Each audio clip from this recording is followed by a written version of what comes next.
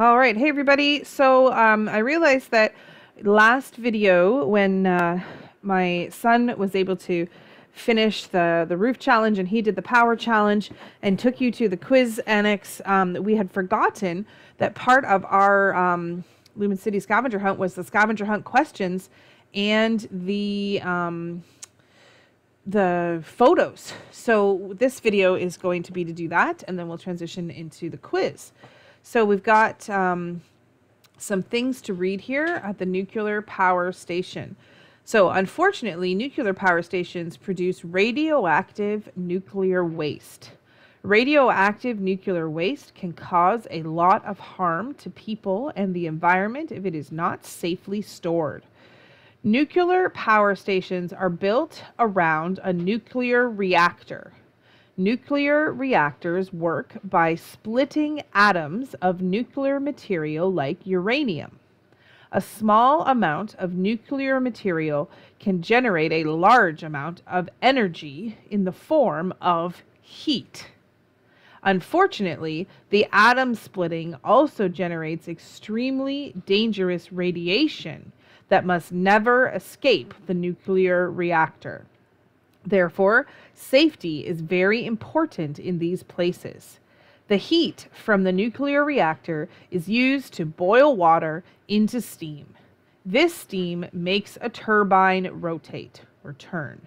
This rotation is converted to electricity by a generator. So we see how nuclear creates heat energy, which is turned into movement energy, kinetic energy to turn the generator, which is then turned into electrical energy. Two large cooling towers cool down used steam so that it turns back into water. To do this, the cooling towers need large quantities of cold water. Therefore, nuclear power stations must be built near large bodies of water. Luckily, cooling towers only emit unharmful water vapor. There are no carbon dioxide emissions. So, I'm just going to pause here. I'm going to have to open a different screen, which I don't think you can see, but it has our answers to the questions that we're supposed to find out in this part of the challenge. So, let's see here. I need to go down here. So, what powers a nuclear power station is the first question. Oh yeah, and I was using a book, wasn't I? Book and quill.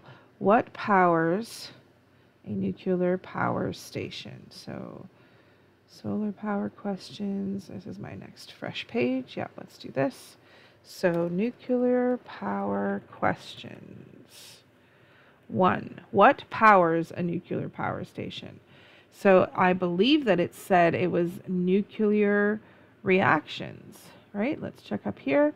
Nuclear power stations are built around a nuclear reactor, and a nuclear reactor works by splitting atoms of nuclear material like uranium. Okay, so that answers that. Oops. Let's see here. A nuclear power station is powered by a nuclear reactor which splits the atoms of nuclear material such as uranium. All right. What is the next question? Number 2, how do nuclear reactors work? Okay, so we already talked about how it splits the atom. The splitting of the atom creates lots of heat, and this heat is used to boil water to create steam. This steam turns the turbine connected to a generator, which converts that movement energy into electrical energy. Ta-da! technically a complete sentence, but it'll do for us. Why is safety so important in a nuclear power plant? Safety is so important in a nuclear power plant because the splitting of the atom also produces dangerous radiation. Okay, and let's see. Number 4, why do these plants need large amounts of cold water? Gee, see how useful it is when you read? I remember all these things already. These plants need large amounts of cold water to cool down. What is it? Does it said that they cool? Large cooling towers cool down used steam so that it turns back to water. Okay. Cool down the used steam so that it turns back into water. Okay. What was the other question? There was one more. True or false, the vapor from a nuclear plant's cooling towers is harmful to the environment. Oh, I remember what I said. That answer is, oops, I went too far. False. 5. It is false that the, what did it say? How did it word it? The cooling towers, okay. That the cooling towers emit things that are harmful to the environment. They actually just emit water vapor. All right, so we've got our 5 questions. Let's see, the scavenger hunt photo prompt. Ooh, what's down the waste excavation chute? Find out and prove it with a photo. Where are the nuclear control rods? Find them and prove it with a photo. And take a photo of the cooling tower for this plant. All right, let's see what we can do here. So I need my camera. Well, let's go inside first. Is that the place where I go inside? What does that say? Looks like an open door. Am I in the right place? I think so. Oh yes, this is the challenge that is timed and difficult. You run back and forth like a chicken with your head cut off, presenting disaster. Okay, now this is the place. Let's see. Woo! Woo! Can I go down? I cannot go down. What if I crouch? No. Boo. Well, I suppose safety first. No one allowed to go down where the nuclear waste is stored. Let's take a picture from here. I cannot go any farther. Let me use my portfolio. Nuclear challenge. This is as far as I can get down the waste chute. Okay. Maybe in the future we will have the ability to explore that in a different way, but not today. All right, so nuclear control rods and a cooling tower. That looks like a cooling tower. What do you think? Oh, look at lots of cooling tower. Oh, and I bet, you know, red means hot and blue means not. I wonder if there's water under here. That would confirm. Oh yes, look at the water. Look at the water. Don't fall into the water. So I believe that these things must be the cooling towers. All right. Yes, and that's lots of water there. So I'm supposed to take a picture of the cooling towers. That's kind of a cool view. Boom. Let's see here. No, that's the book. Good heavens. Okay. No. Okay, I don't need this. This can go away. Here we go. Nuclear challenge. Spell things properly. The 2 cooling towers. And now we got to find some control rods. Is that what they're called? Let's find out. Go back. Take a photo of the cooling tower. Where are the nuclear control rods? Okay. Control rods. Hello, chicken. Do you know where the nuclear control rods are? I can't get up that way now. Oh, I hear a skeleton.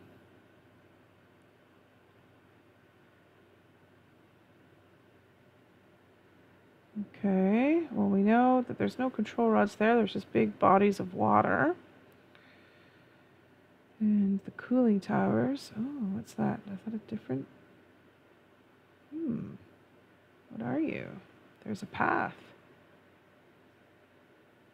Is this the... Yes, okay. So I think that's the building where we had to control the meltdown. And then this is the power that takes it into the city. And here are the cooling towers. So where does this path lead? Let's see. This is definitely man-made. What is that? What is that? Aha! We found these are definitely the control rods. So let's take a picture of this.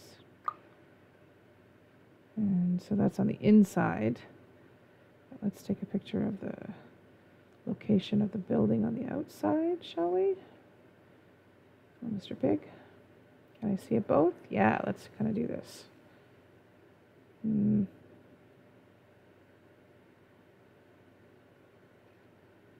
trying to get the tower and the place.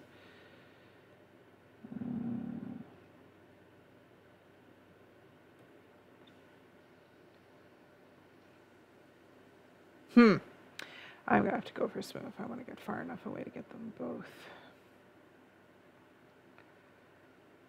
Okay. So. Ta-da! That's what I want. I want to be able to show that it's off the back. Nuclear challenge. Control rods in a cave. Oh, back. Probably not exactly like real life. It's kind of a nice one.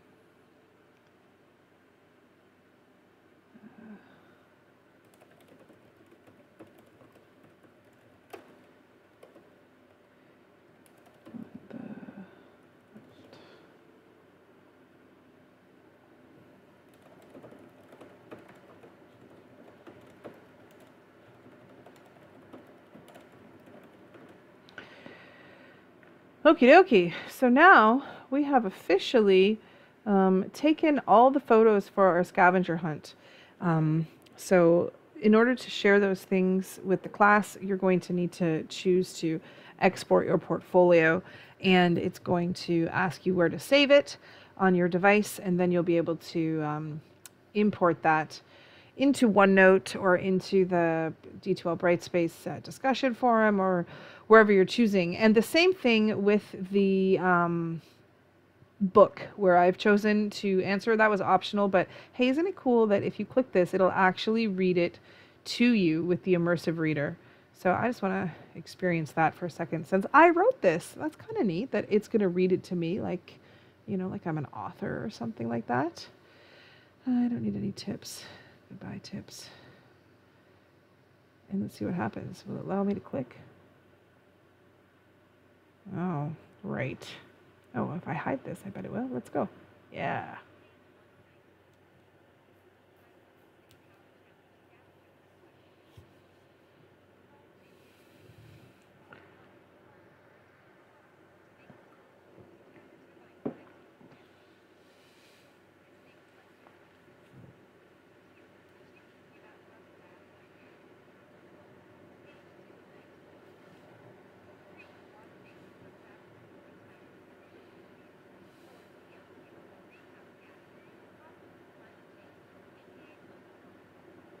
Now I wonder, can I just scroll and, like, let's say I just wanted to read my nuclear stuff, which is at the bottom. If I click, will it read from here? and then hit play. I double clicked there. Oh, it does. Sweet.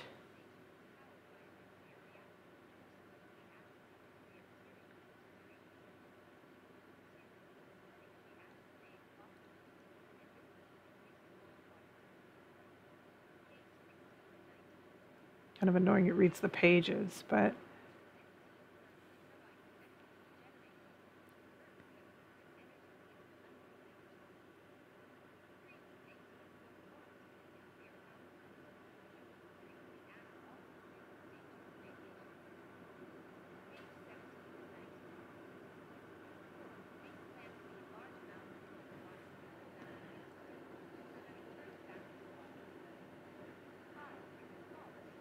oops.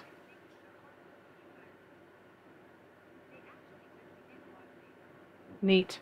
So now you remember you don't hit the X or you leave the game. You hit this back arrow, and having it read to me allowed me to see that I made a typo in number 5.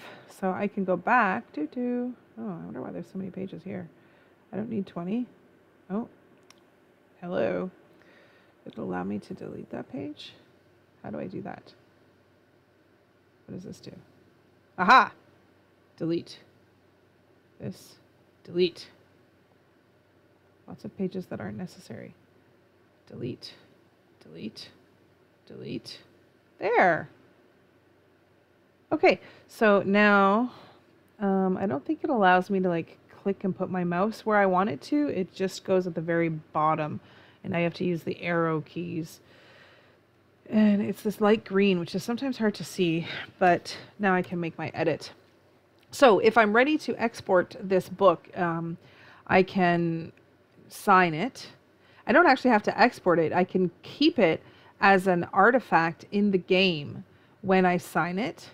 So you have to do 2 things. You have to put the title. Let's say, what do I want to call this? Scavenger Hunt Questions. Oh, too much. Okay. Energy Hunt Questions. Nope. Energy Questions. Okay, and then it tells you here when you sign the book, it's no longer editable. So it's got a title and it's got a name, and when I hit sign and close, now it's like this enchanted book, and it becomes an artifact in the game. I can still read it, and I can have it read to me, and I can export it, just like I did with my portfolio. Export it, it'll ask me where I want to save it on my device, and then I can import that as a PDF into OneNote, into hi Piggy, into Word or D2L Brightspace. I can share it with class and teachers in that way. And so that is awesome. And then I could also place it, like if I were to share this map with another student or teachers, or I wanted people to be able to play it later, I could place the book into the map, like into a chest where I'm not holding it, and it becomes an artifact in the game, which is pretty cool. So like if I wanted to, I don't know, go and hide it somewhere in the houses, or I wanted to put it in a chest at the start of the, so people could find it, either as a, you know, kind of as a hidden Easter egg, you jumping around too, or as a, not as hidden as just the answers, then when someone else loads my map, I would then have access to the answers. So I remember how this was my favorite house. I'm going to see if I can find a cool place to put it, because this is a house full of library books. Now, I don't believe it's something you can just place down, like it's not like a cake. I don't think I can, like, no. I can't place it, and if I throw it, it just, you know, it doesn't just sort of sits there or picks back up. So, and it's possible it might disappear. You could probably burn it. You don't want to put it in the oven. But I do want to find a nice place to hide it, because, you know, that's kind of cool, or to keep your book. So this is a nice bedroom, and those are the stairs. This is outside. So yeah, why not? I'll put it in here.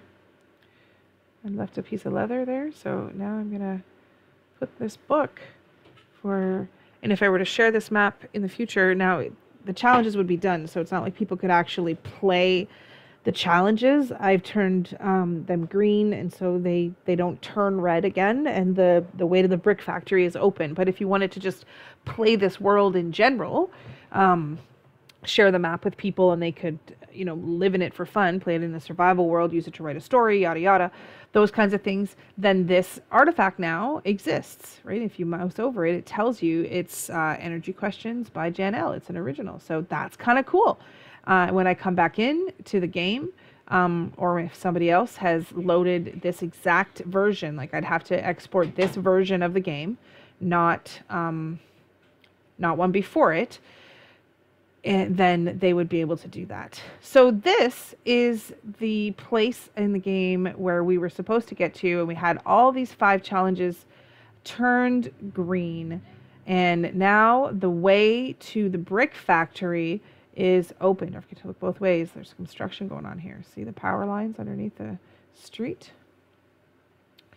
So at the start of the game, here's the big factory made out of bricks. This was closed.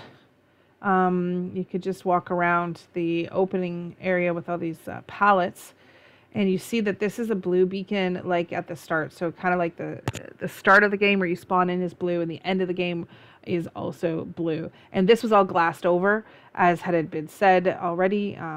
Final challenge complete. The other challenges to enter. So we have successfully done that. And then this is a factory, right? Set up to build things, maybe not bricks, but to build things. There's random levers and things. Once you got in, you can explore and do stuff with. I don't think they do anything. I believe they're just for show. But there is a place right here that says Power Quiz. So when you click that, everyone that's with you is transported into a room. It's a closed room, and there's no escape unless you answer the questions that come up as a say in the chat. So question 1, which of these methods, oh no, it disappeared. Don't worry. You have to hit T and then it just comes back up. Which of these methods of generating power produces greenhouse gases? Oh boy, now I wish I had my my book with me. So I'm just gonna have to use my brain. Greenhouse gases, nuclear power, coal power, what does this say? Hydropower, wind power. So I have to use my background knowledge. What is a greenhouse gas? Greenhouses are places where we grow plants and they're warm. Those glass houses that trap the heat. So a greenhouse gas is a gas that traps the heat. And I know an example of a greenhouse gas is carbon dioxide. And none of these examples produce gas. Right? Nuclear power may look like gas, but it's actually harmless steam. But coal power does indeed pollute. And so I think that's the answer. I'm going to click it. And look, so I am correct. It's moved me to another closed room with the question 2. Which electricity generation method does not, come back please, use a rotating turbine? So we got solar panels, coal power stations, nuclear power stations, hydroelectric dams. Well, we know that all 3 of these use heat or movement energy to create, or heat energy to create movement energy, and they turn something to get electrical energy. But solar panels don't work like that. They have photovoltaic cells in them that allow them to just convert directly from the heat and light of the sun into electricity without movement. So if I click that, that's the right answer. But I want to show you what happens if you click the wrong answer. Let's see. Bah. Sorry, that was incorrect. And you die and you end up back in the brick factory. So this is why if you had to do it in a group, everybody needed to have done the questions. Everybody needs to be together, and nobody can be like hitting buttons all willy-nilly, because then you're back to question 1. You have to do the whole thing again. So here we go. We're not going to do the wrong answers now if we can help it. Where's solar? Solar does not turn a turbine. Ooh, the purple room. What's the question? Why are nuclear power stations located near seas or rivers for workers to drink? Yeah, you get thirsty, man. It's hot there. To split the water molecules. Oh, I know it splits water. It splits molecules and it has something to do with water, but are those two things together? Wish I had my book. So workers can travel by boat. Water is required for cooling. Well, although I find some of these things amusing, and one of them is slightly tricky if you weren't paying attention, the correct answer is nuclear power stations use water for cooling. Blue room. Question 4. Which electricity generation method does not need water to operate? Oh, wind turbines, coal power stations. No, I remember seeing big water there. Nuclear power stations, we know that's water. Hydroelectric dams, that is water, like literally it means water, so it's super easy if you knew. Wind turbines. Yellow room. What is the main advantage of using wind turbines? No wind means no power.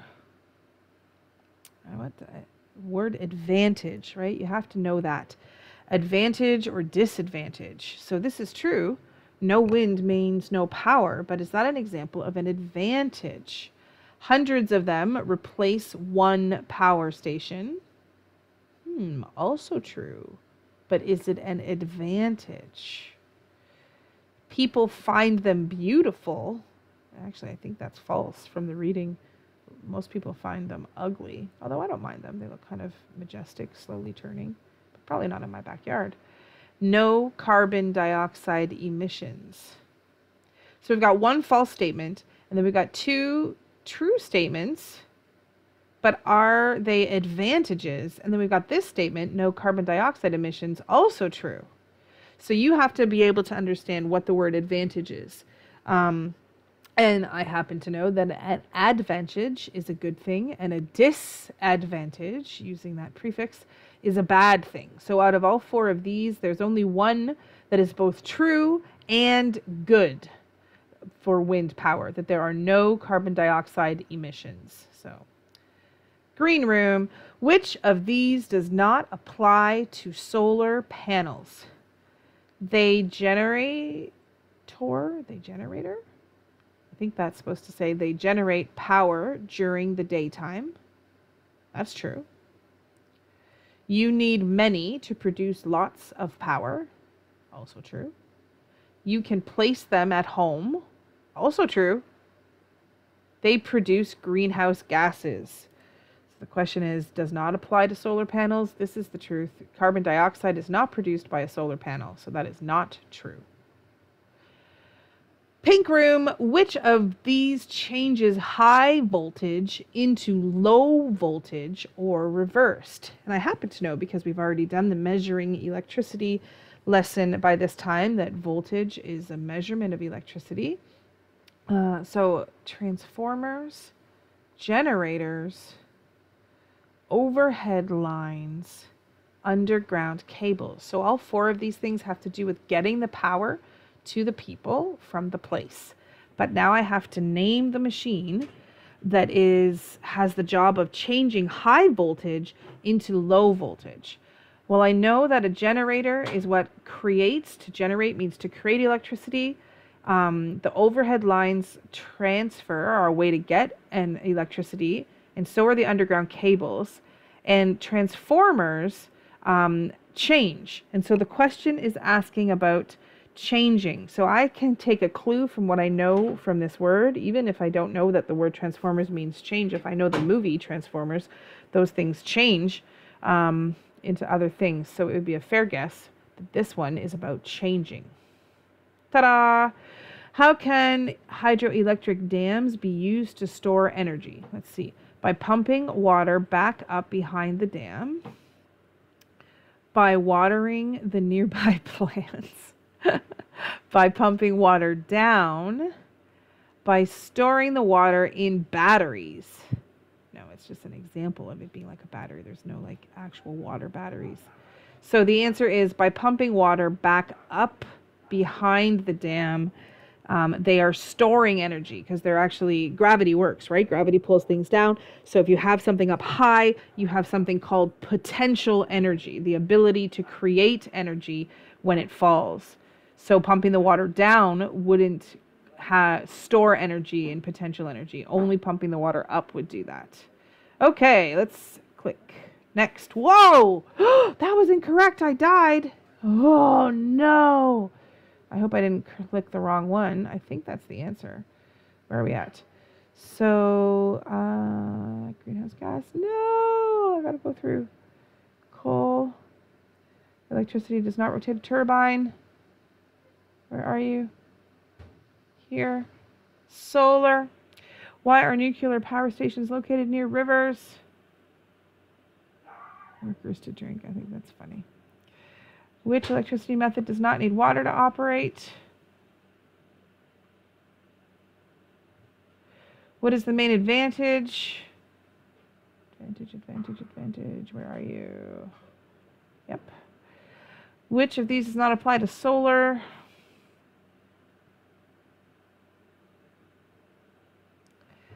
High voltage into low voltage. Hydroelectric dams. Okay, so by pumping water back up behind the dam. That's what I thought that I said. Oh no.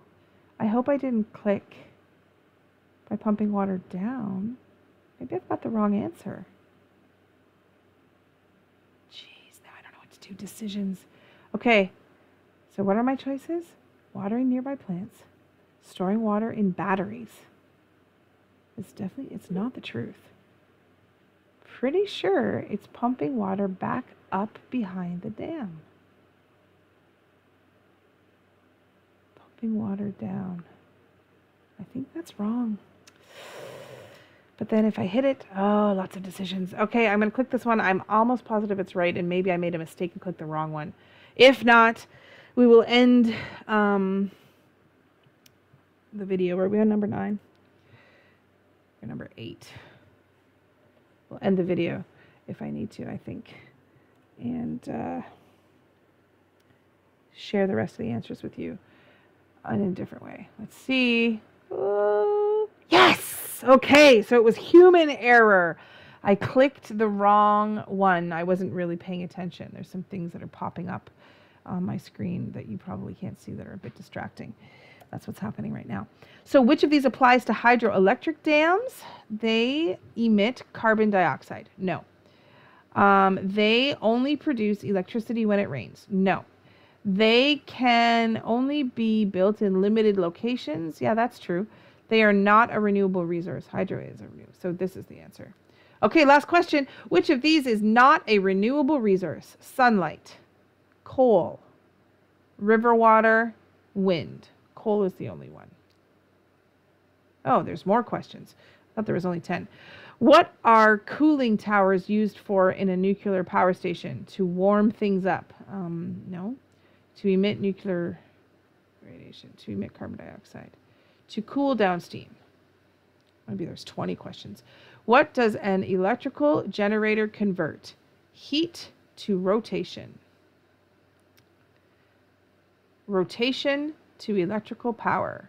Wind to rotation. Electrical power to heat. So what's the question? What does an electrical generator convert? Like that's a generator that produces electricity. It produces electrical power. Generate means produce. So it is, yeah, the generator is the thing that spins. So rotation is spinning to electrical power. Okay. How is nuclear energy produced? Splitting carbon dioxide, splitting atoms, burning uranium, burning coal. I know it's atoms, particularly nuclear atoms. Okay, congratulations. You answered all questions correctly. You are now in creative mode. Feel free to explore the map. Thank you for playing. Nice. Well, I don't know about you, but the very first thing I'm going to do is walk back to the nuclear power plant and see what's down that coal excavation chute. But I'll remember what I used so I can put it back for later. All right, guys, thanks for watching. So that was our Lumen City scavenger hunt and discovery challenge. Now you've got all the answers that you need, and you can use them for the upcoming test.